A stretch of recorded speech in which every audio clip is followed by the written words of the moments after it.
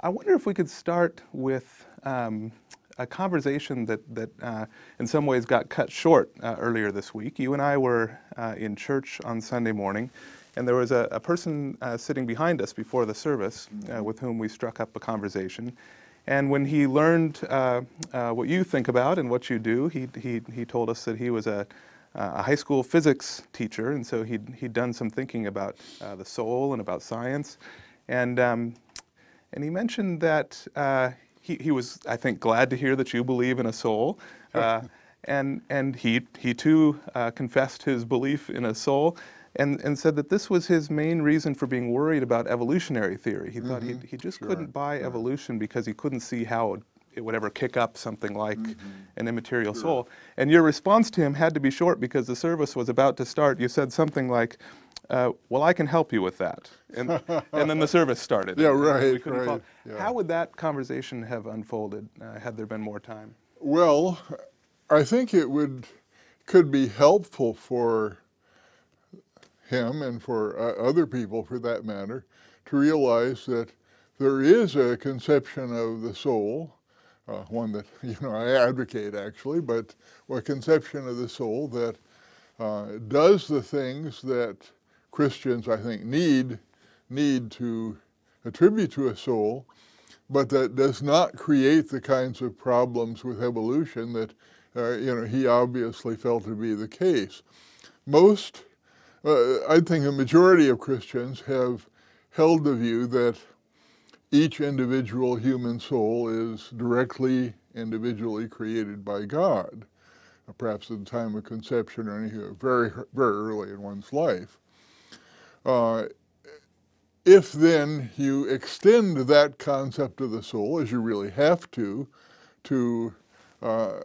many different kinds of animals, it does become quite difficult, I think, to see how this is going to fit in with a concept of biological evolution. And yet I feel, and I'm sure he feels some of this too, that the evidence for biological evolution having occurred is pretty compelling. It's at least strong enough that you wouldn't lightly dismiss it.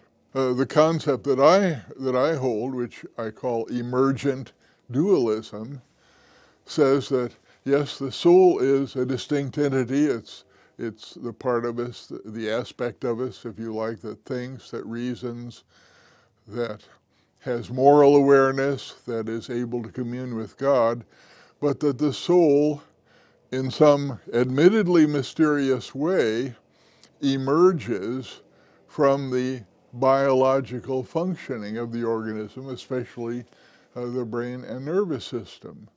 Now, some people find this a lot to swallow, but I don't think there's anything incoherent or contrary to known facts about the view.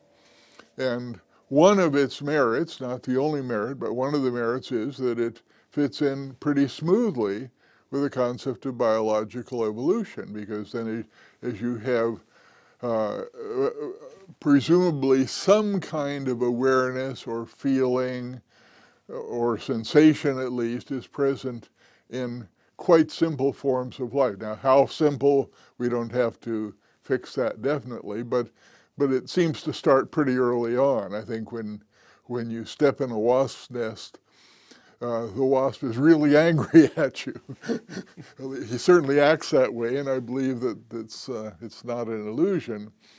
But as the creatures themselves become more complex, their brains and nervous systems become more complex, and the creature has a soul, a consciousness that is generated and sustained, supported by that brain and nervous system, which is also gradually more complex. Now, humans are certainly unique in many ways. I mean, that's an obvious fact of the matter. And we certainly need to recognize that, but on the other hand, there's no reason why the human soul should not be thought of as in some sense, the same sort of thing, the same general type of thing as you have in a chimpanzee, a horse, a dog, perhaps a fish, perhaps at a much simpler level in an insect. So you can make sense of this continuity that seems to exist in nature and certainly is affirmed by evolutionary theory, and still understand the uniqueness of the human being. Mm-hmm.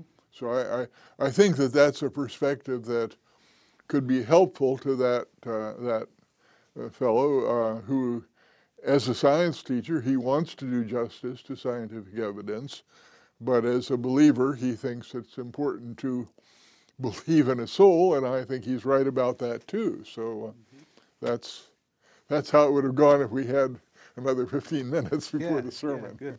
Yeah.